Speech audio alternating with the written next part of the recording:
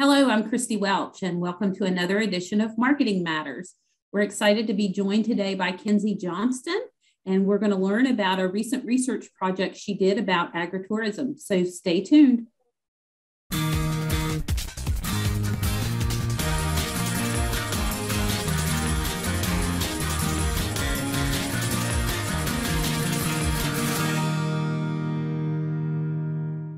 Welcome back. I'm Christie Welch with the OSU South Center's Direct Food and Agricultural Marketing team, and I'm happy to be joined this month for our Marketing Matters series by Kenzie Johnston. Kenzie is an extension educator in Delaware County. Welcome, Kenzie. Thanks for having me on the show today, Christie. Well, we're glad that you're here. As you know, our direct marketing team does a lot of work with agritourism operations around the state. And so I'm anxious to learn more about what you learned with this research project. But first, Kenzie, could you tell us a little bit about yourself? Yeah, sure. So like you've said, my name is Kenzie Johnston. I work in the Delaware County Extension Office about 40 minutes northwest of the Columbus campus. So relatively close to campus, but I work statewide as well as in the Delaware County area. So what that means is I work with the community development team working on business retention expansion projects at the state level, and then also work in Delaware County with the Master Gardener Association, as well as any agriculture topics or burning issues, I guess, that we have here. So more home port focused, but also we do some agritourism research as well. That's really interesting that you have a split appointment, what we call within the university, both in community development and ag and natural resources. Is that correct? Yes, that is correct. Great. Well, I'm sure that keeps your job very interesting. But as I mentioned, we're happy to have you here today to learn more about agritourism here in Ohio.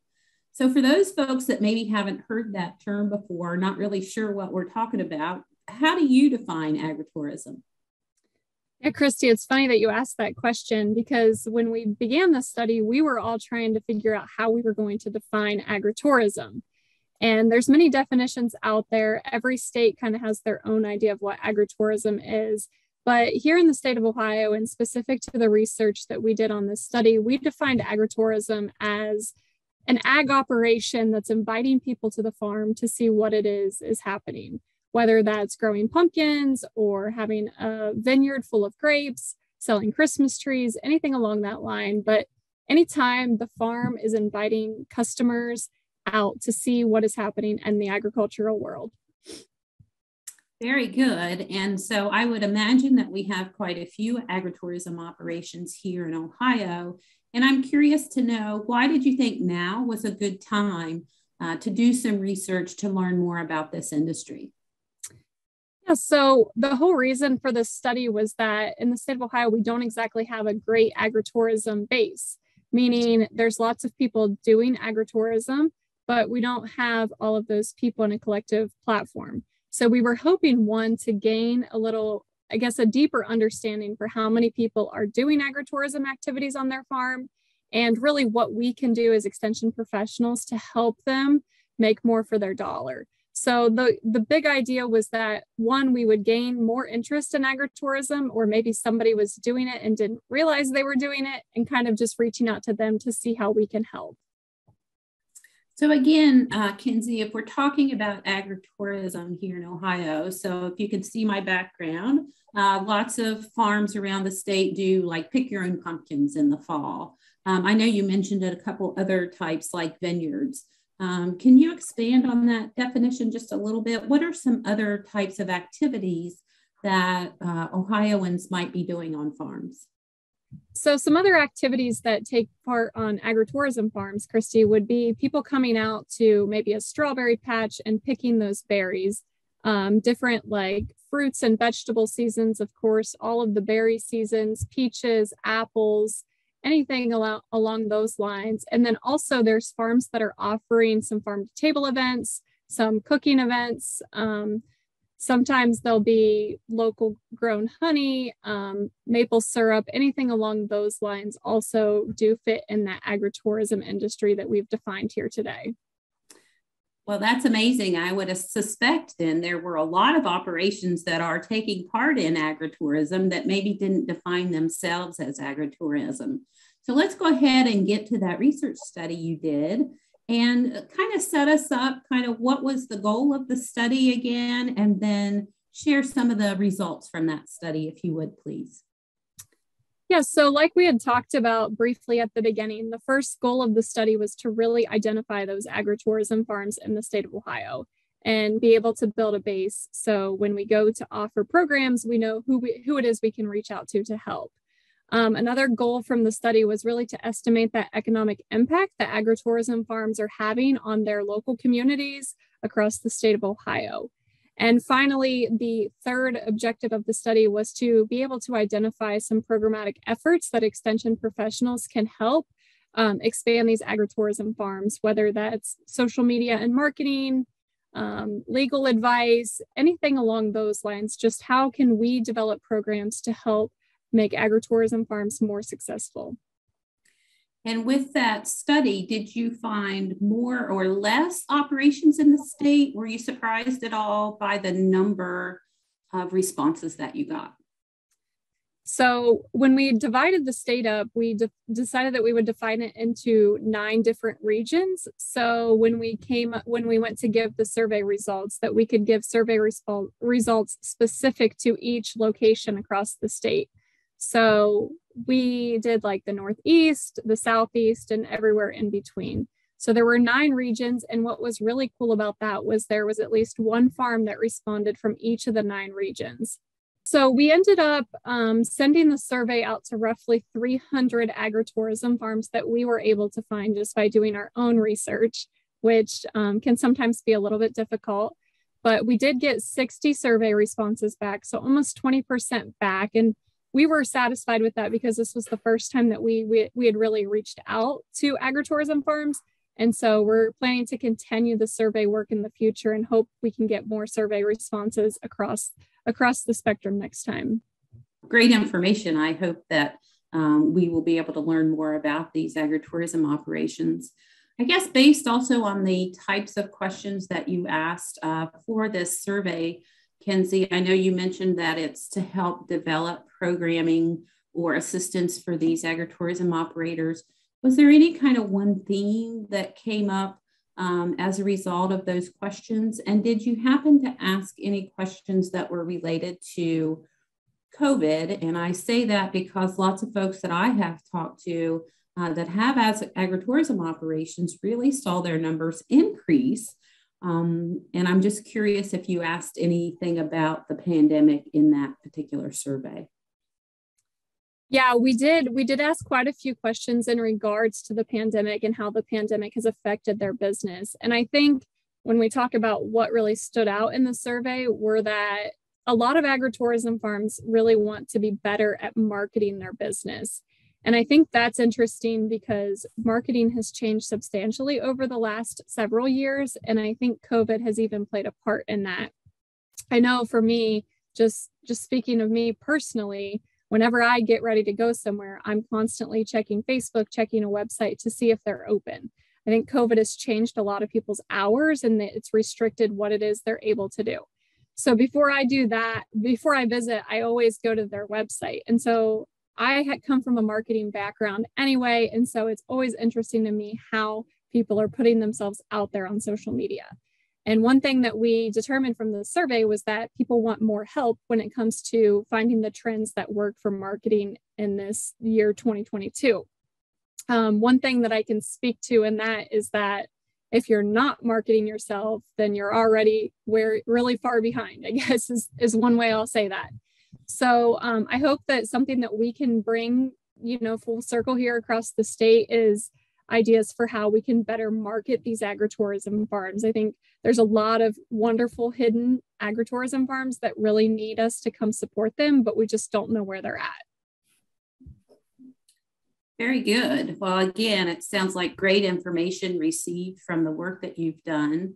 I'm curious to know if I'm an agritourism operator currently, or maybe I want to become an agritourism operator here in Ohio. What are some of the kind of basics that I might ought to be thinking about before I plant pumpkins or sunflowers or put an orchard in? Yeah, I think obviously the first question is to figure out what it is you want to be known for. And agritourism can go in many different directions, like we talked about at the beginning of the show here.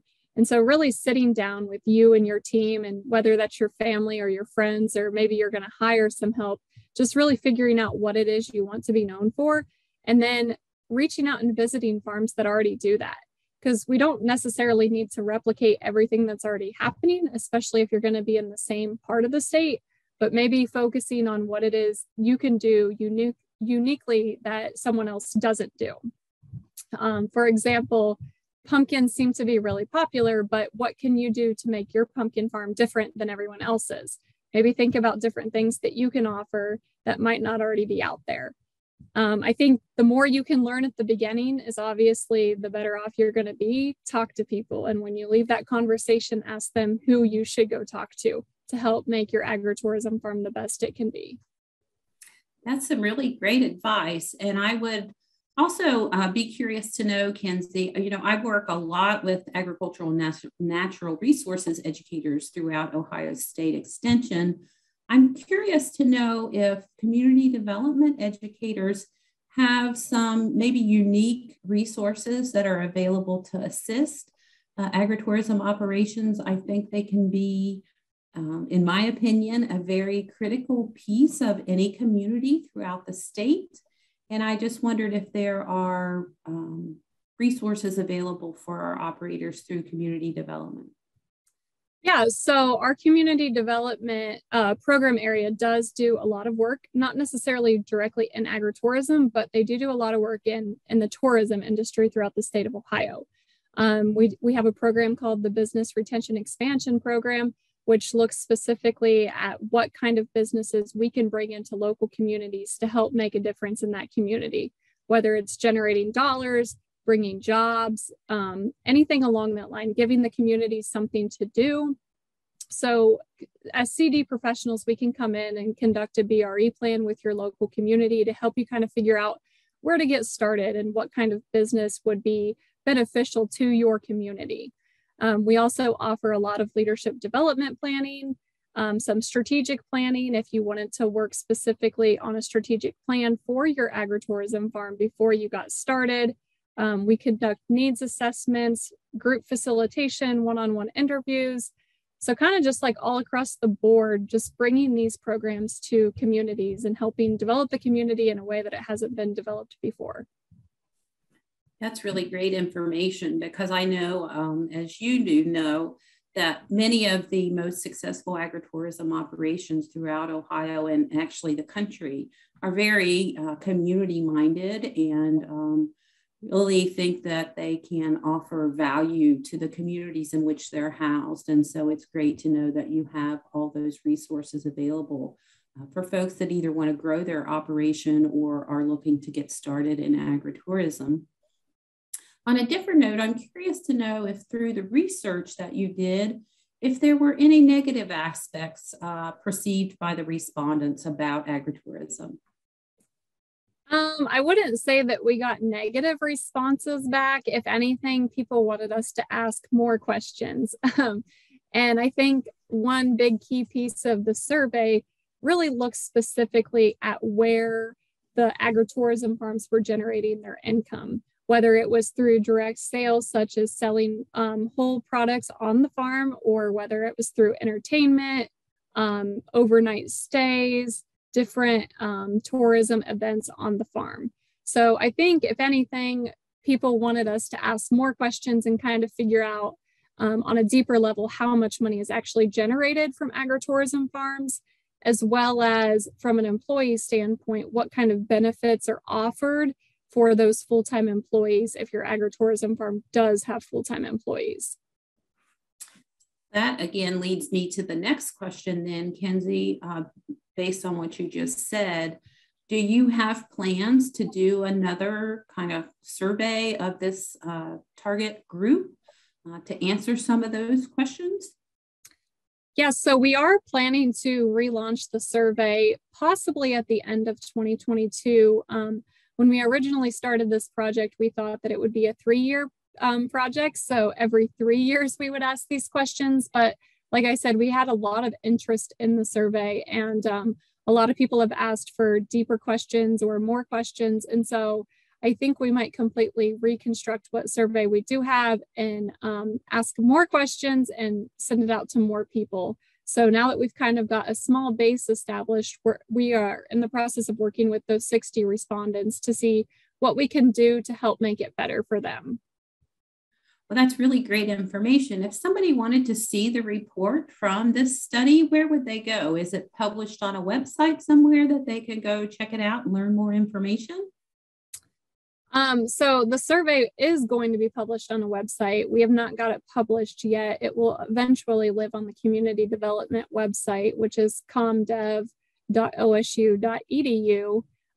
But you can also reach out directly to me via email, and I can email you a copy of the survey and talk with you more about the findings. So Kenzie, you also mentioned that you had asked a couple of questions about how the pandemic had impacted agritourism operations around the state. And I know, like our local restaurants, they really took a hit with having the closures and all those kinds of things. I'm curious to know what else, what other impacts the pandemic might have had on your agritourism operations that responded. Yeah, so great question. We did want to ask some questions specific to the pandemic because, like you had said, the pandemic hit different industries incredibly difficult. Some more so than others. Obviously, the home and garden industry was killing it, but maybe the restaurants were not so much. So we did ask if 2020 was a record-breaking year in regards to gross revenue, and 2/3 of the respondents did reply and say that they did have record-breaking years in 2020.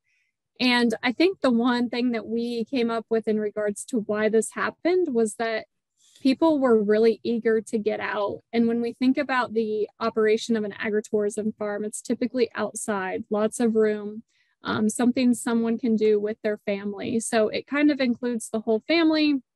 There's lots of fresh air. There's the ability to space out. And I think in 2020 specifically, this was such a great statistic to hear because there were a lot of agritourism farms that couldn't open and some that didn't know if they were going to be open until really the day of opening day, right? So I think it's one of those things that we can look back on and say that this probably helped the majority of the industry. And certainly I think there's a lot of things that we learned throughout the pandemic that we're going to implement going forward in these agritourism farms. That raises another interesting question in my mind, Kenzie. With this next iteration of the survey, will you include pre-pandemic information or questions about their operations pre-pandemic and how that then you could have those numbers to compare post-pandemic? Yeah, I think in the next survey that is going to be a good thing that we do is just kind of compare looking back on the last 3 years, looking forward to the next 3 years, because I think not only did the gross revenue change, but a lot of people are now shopping more directly from the farm. They want to go directly to the farm and purchase whatever it is they're purchasing rather than going to the grocery store. I think another thing that we can look at in regards to that is the employment numbers. And I mean, the busier your agritourism farm is, the more employees you're going to need to hire, but also we don't have that many people to employ right now with the employee shortage. So I think there's going to be a lot of things that really change throughout the agritourism industry in the next 3 years. So it's definitely something that we will want to compare over time. That's great. I know the whole employing people over the last year and moving forward, it's not just agritourism operations either. Everybody is having difficulty getting the needed labor in this tight labor market. And so the other question that I have as far as your survey went, were there particular agritourism types that were more greatly represented in the responses? So for example, did you have 30% of the respondents were from apple orchards, or 25% of the respondents were from Christmas tree growers? Or did you look at the type of agritourism operation they were? Yes, so when we went to ask, as far as like identifying your agritourism farm for confidentiality purposes, we didn't ask very specific questions, But as far as that question goes, we did ask in which seasons is your agritourism farm open? And so that's how we kind of gauged whether or not they were doing winter activities such as Christmas activities and Christmas trees, fall activities, meaning more apple orchards and pumpkins, etc. And so the majority of respondents were open in the fall. So I think that leads us to believe that most of them were pumpkin farms, but there was also a substantial amount of people who responded that they were open in the spring or the early summer for those berries and fruit season. So we did ask a seasons question more so than we did specific to what kind of operation they had. But like I said at the beginning, one of the big questions we had was where were you generating your income? And 77% of income from farms was coming directly from products sold on the farm. So we think those U-Pick farms and just different things that you can actually take from the farm with you back home. Very good. What other insights might you be able to share from the research study that you did, or anything else you'd like to share about the agritourism industry here in Ohio and the work that you're doing? Yeah, I think the one thing that we learned from this survey is that there's always more things to figure out, and there's always more things that we want to be able to help with. So I think spreading the word about agritourism here in the great state of Ohio and the benefits that it brings not only to these local economies, but there's jobs and there's different activities to do as a family. And so I think when we think about things that people can do that are not only educational, but good for your health and wellness, it's to visit these farms and to support local farmers for inviting people out to the farm. I think one thing that we would like to see in the future is just being able to implement some of these needs that farmers have and being able to bring in professionals and just figuring out how we can help agritourism moving forward, studying trends, looking at different things like that to help them make the most for their dollar. And so speaking of trends, do you have any insights that you can share with us today about what trends might be happening either coming here in 2022 or on down the road? Yeah, I think as far as trends go, there's a lot of things that the pandemic has forced upon agritourism farms, or at least encouraged. And I think some of those things are here to stay. So when we think about trends, I think something that we can think about is online ticketing, more social media and marketing, and really just like making a name for yourself in that community. I think people are eager to support local, but it's just a matter of people knowing that you're there. So I think people are cautious to go back to indoor activities. So the more outdoor recreational activities that we can encourage or provide on the farm is going to be something to think about as well. But definitely things such as increased sanitation and limiting crowds, just doing more of those special things that we never actually thought about because we were so busy taking care of our farms. But I think people are really going to be looking at that moving forward.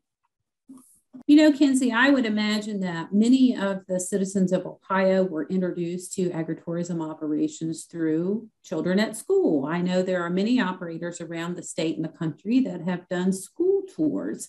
And I'm curious to know if, I'm sure the pandemic had an impact, certainly on the schools. And I'm curious to know if you asked any of those questions about school tours in the survey. Yeah, Christy, we did. We asked more specifically on whether or not agritourism farms were going to be bringing the school tours back to their farms in a post-pandemic world. And a lot of the agritourism farms did indeed say that it's probably not worth the money to have those schools bring the kids out just from a logistics standpoint, hiring people during the day to be at the farm in order to give the tours. Usually most of the people who work on agritourism farms are high school, college age kids that are able to come after school hours or on the weekends. So as far as the school tours go, I think it's a big marketing piece for families, but I don't know that many schools will be visiting the farm. There were some virtual school tours that were used in place of those on-farm visits.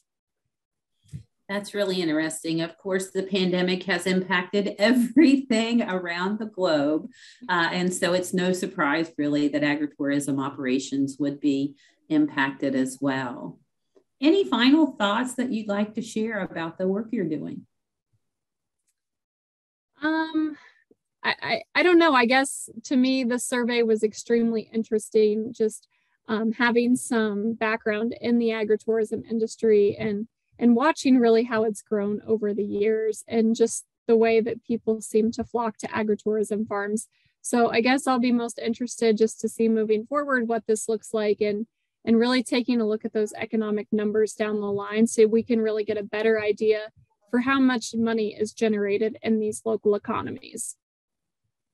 Well, Kenzie, it's been a real pleasure to have you here today and to learn about the research that you are conducting on the agritourism industry here in Ohio. So we certainly thank you for sharing the results of your study with us. And we would invite you to come back anytime after maybe you do the next survey or you have more data from the survey that you did and feel like you'd like to share. We'd love to have you. Again, I thank Kenzie Johnston, Extension Educator in Delaware County, for being with us today. Yeah, thank you so much for the opportunity to share the research that we've been doing here. And I hope that we can get more of you interested in the future of joining and collaborating with us here at Ohio State University. Well, for Marketing Matters, this is Christie Welch, Direct Food and Agricultural Marketing Specialist with OSU Extension. Thank you.